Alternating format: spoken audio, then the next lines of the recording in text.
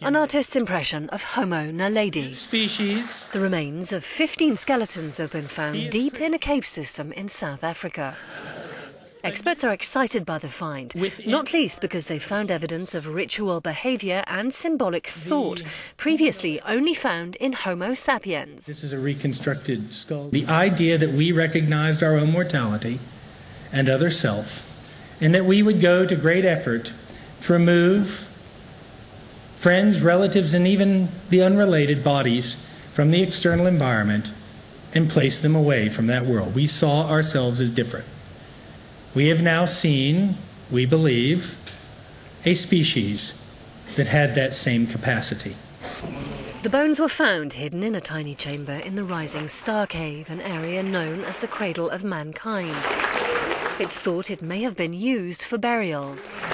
The skeletons, which are both male and female, young, middle-aged and elderly, could be up to 3 million years old.